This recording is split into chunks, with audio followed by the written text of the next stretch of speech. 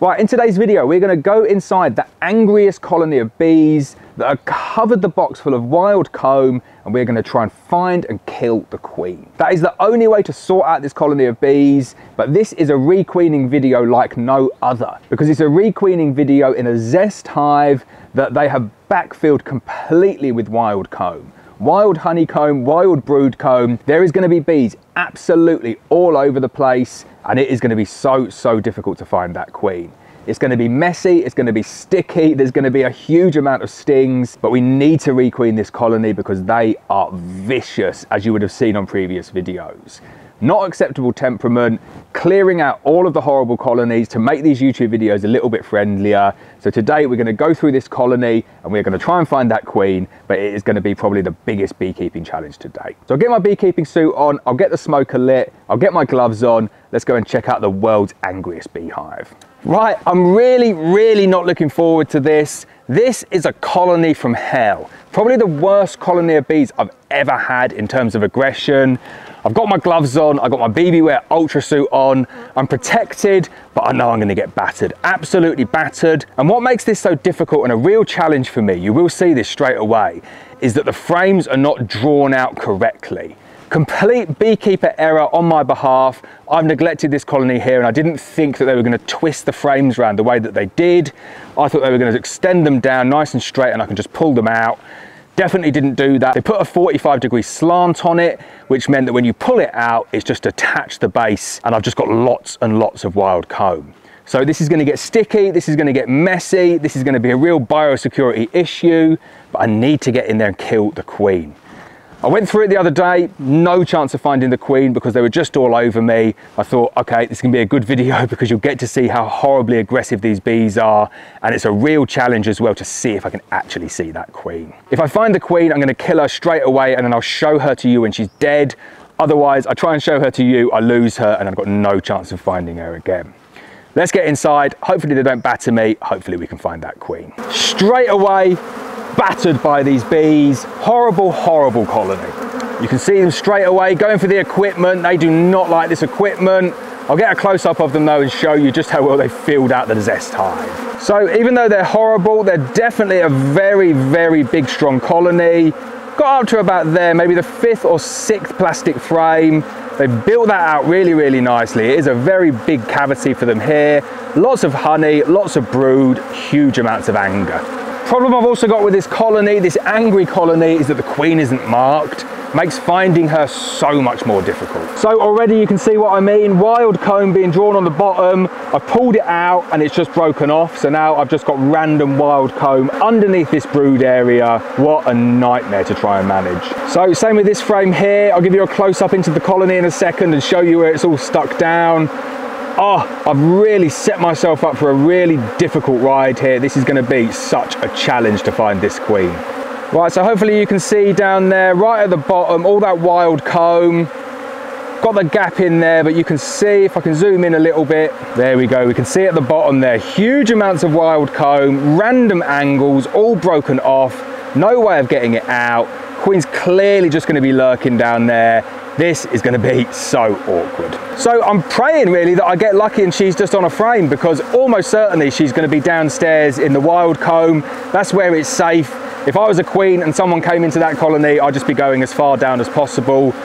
But you never know. We're going to persevere. We'll go through the frames and hopefully we find her. So another frame there. Again, you can see where it's all cut off. I'm just going to continue pulling these frames out. Still haven't found the queen. Oh, I'm really annoyed at myself for letting it get so bad, and it was definitely very foolish to think that they were just going to observe my frame spacing.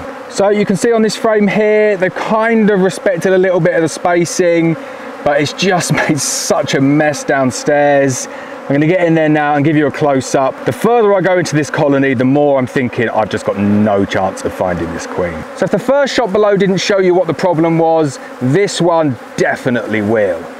Completely wild comb all the way over, left to right, rubbish angles, not connected. The queen's just got to be down there somewhere. Oh, can't believe that I've let it get so bad. How on earth am I going to fix this one? pretty bad state of affairs, isn't it? I'm gonna persevere, maybe she'll be on the frame. I can't see her being on the frame though, so I'm just gonna get as many frames as I possibly can out, and then if we can't find her, we'll have to start taking the wild pieces of comb out bit by bit, get them into a bucket, shake the bees off, and just see if we can clear this colony up a little bit. So this is definitely what the frame should have been looking like. Really, really impressed with these frames and how well the bees have taken to them. No wax was put on there, it's completely wild, and the bees have just made that all themselves. So here's another frame where they've kind of respected the spacing a little bit. But the plan here was always to get them onto plastic frames, just left it too long in between the checkerboarding to get them to do it properly. Should have been a little bit more aggressive in the beginning, and it would have made my life so much easier. All right, so it's not going well. This is what I'm gonna have to start looking through now to see if we can find a queen. How incredibly difficult is this gonna be? Gonna be messy, gonna be sticky, gonna be near impossible to find that queen. I'm hoping and guessing she's not gonna be over here now because there's not many bees left, but I'll continue just flicking through those frames before I start to go in and see what we can see over here. Right, that is all of the frames I've taken out. No other way of doing this. I know this is not a good place to be. I don't want to get frames all over the floor. This is why I'm doing it late at night with the other colonies not flying, and hence why the bees are so aggressive. Come and take a look in here now.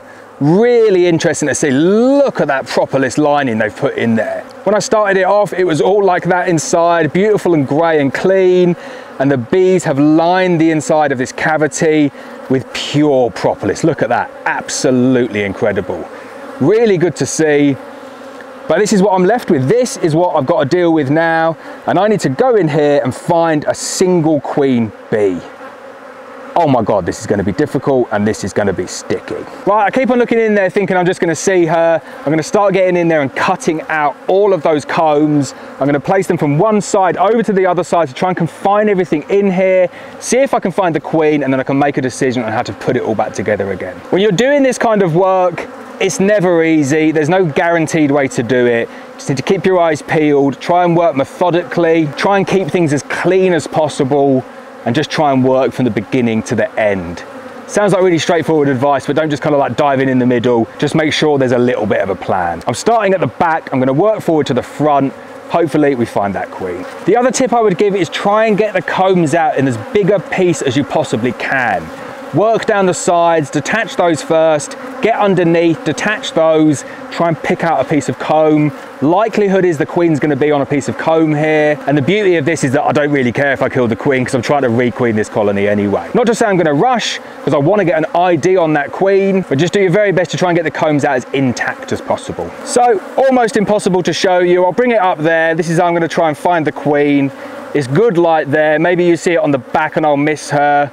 What I'm going to do though is just give it the once over on both sides, shake off the bees, put the comb back onto one side, all stacked up on each other, and then hopefully the queen will reveal herself. Another tip is to regularly wash your hands, just get the stickiness off. It makes it so much easier trying to deal with the next comb. So as suspected, they start to put some brood down there. That's what's been keeping the queen down there as well. Still not found her though. I'm going to shake these off, see if she's on the next bit of comb. Little bee just starting its life there.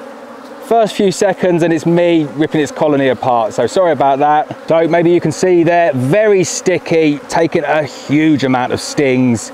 These gloves are great though, not many go through, although a few definitely do go through. Right, I've got this to a point, I've stacked up all the bits, all the brood, all the honey, can deal with that at the end. Highly likely the queen's going to be over in this direction here.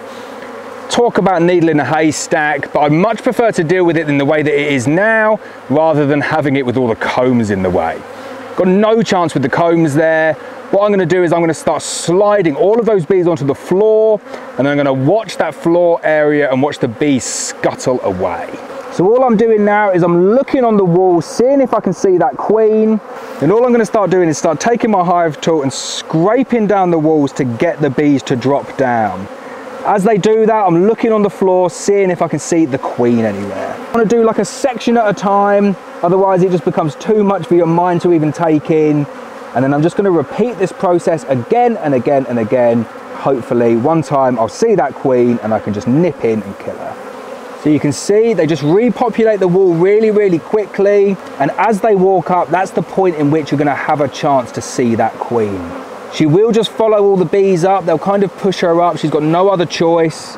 You can see now how quickly that is. All of the bees are back up on the wall. So you just go through it again, keep on knocking them back off, and hopefully in the end you find your queen. Right, that took me about 25 minutes, I reckon, and I have found the queen. There she is. I'm going to kill her quickly now because I don't want to put her in any more pain. Just wanted to show you her first though. I found the queen. That's a really good method for finding her. Very, very difficult to find. So there's my queen. You can see her there. Hopefully that's in focus. Going to kill that queen. Right, the queen's now dead. And you can see we found the queen and we've killed the queen. Mission accomplished. That was very, very difficult. Well, that was a massive relief. All that's left to do now is put everything back together. I'm going to get rid of all of that excess brood, going to get rid of all of that excess honeycomb. This really is going to be a job for next year. I don't think they're going to put too much more wild comb in there at the moment. I'm going to try and intersperse in some more plastic frames. I'm going to get rid of all of the national deeps at the moment and just leave them with the 14x12s and the plastic frames. Condense everything back down together again, requeen the colony, see if we can get them through the winter. If you enjoyed this video, definitely hit the subscribe button. We'll do more videos on this colony and wait until you see the transformation once I get a new queen in there.